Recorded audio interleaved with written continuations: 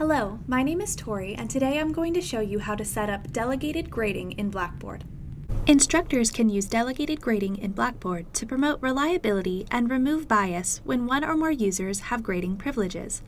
For large classes, they can divide grading tasks among teaching assistants and other graders. Roles that have default grading privileges include instructor, teaching assistant, and grader. To use delegated grading in Blackboard, locate an assignment in your course. In this course, an assignment is located in the Content tab.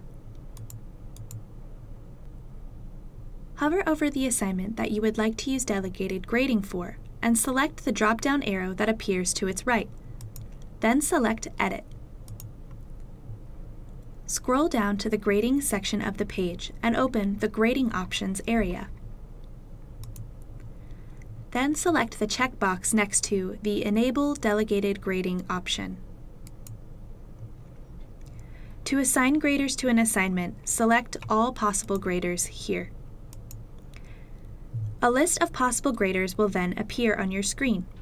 For each grader, you'll need to select which submissions that they'll be assigned to grade. You can either decide to have each grader grade all submissions or select them to grade a random set. Your decision is based on preference. There is no right or wrong way to do this. You'll also need to select whether or not the graders can view the other graders' scores, feedback, and notes. After you have selected all of the graders and settings, select Submit at the bottom right-hand side of the page.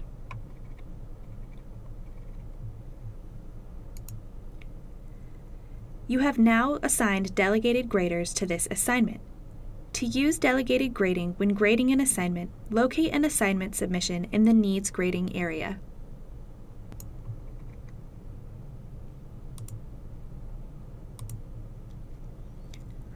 To begin grading with delegated grading, select Grade All at the top left-hand side of the screen.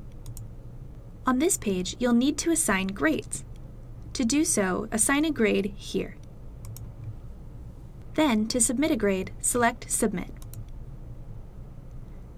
After you have assigned grades to all submissions, locate the Full Grade Center here. When items have been graded by delegated grading, they will appear with a blue +- symbol in their graded column. Before an official grade can be assigned, all of the delegated graders' grades should be reconciled. To reconcile a grade, click the drop-down arrow that appears to the right of the column's name. Then select Reconcile Grades. This will take you to the Reconcile Grades page. You will see the name of the student here and the scores from the 3 graders here. When all of the scores have been submitted by graders, you can select the appropriate grade. You have the option to select the highest grade, the lowest grade, or the average grade. Select the grade by clicking on it.